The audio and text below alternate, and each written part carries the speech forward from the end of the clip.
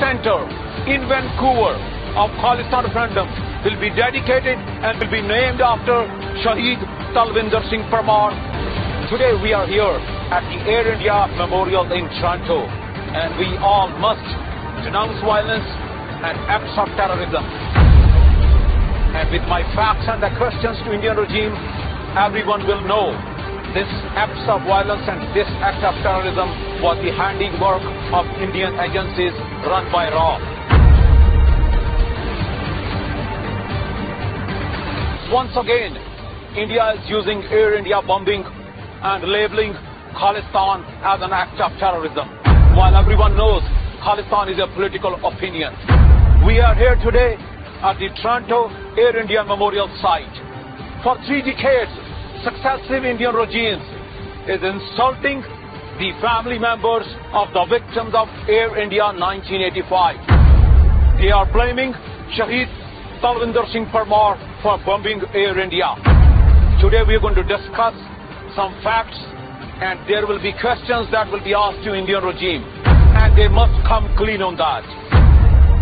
In 1985, when Air India bombing happened, Canadian agencies investigated Talvinder Singh Parmar. He was never charged, never convicted. He stayed in Canada from 1985 to 1988 when he traveled back to India, where he was arrested, extrajudicially killed, and was tortured. If Parmar was involved, why did India kill him extrajudicially? Why they did not convict him? Why they did not let the world know that they have the bomber in their hand? Because Talvinder Singh Parmar was never charged and convicted. That's why. Now coming to another accused. For 3 decades, successive Indian regimes told that Determinition Singh Malik, he was involved in Air India bombing. Let's discuss about Air India bombing and Determinition Malik. We are going to ask questions and India must respond. If Determinition Malik was involved in Air India bombing, why did you let him in India in 1994? Why you did not file any charges, any criminal case against Determinition Malik? Why your banks, Indian banks, gave a $200 million line of credit to run Determinition Malik, his credit union? And again, few years later, why he was a state guest of Indian agencies RAW? All this leads to that Air India bombing was done by Indian agencies. When Canadians investigated in 1985, they did not charge Shaheed Parmar.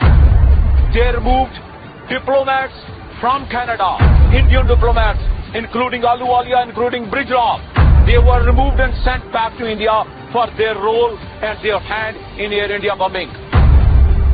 On November 6th, we are doing Khalistan referendum right here in Toronto, while next center in Vancouver of Khalistan referendum will be dedicated and will be named after Shaheed Talvinder Singh Parmar, because he was never convicted, never charged for Air India 1985 bombing. India is creating fear-mongering in the minds of the Canadians so they can stop a democratic and peaceful process of Khalistan referendum. The question is, India, why do you fear a vote? Because majority of the Sikhs in Canada and in Punjab seek liberation of Punjab from the Indian occupation through Khalistan referendum, a democratic and peaceful process. And Sikhs for Justice is going to continue the Khalistan referendum.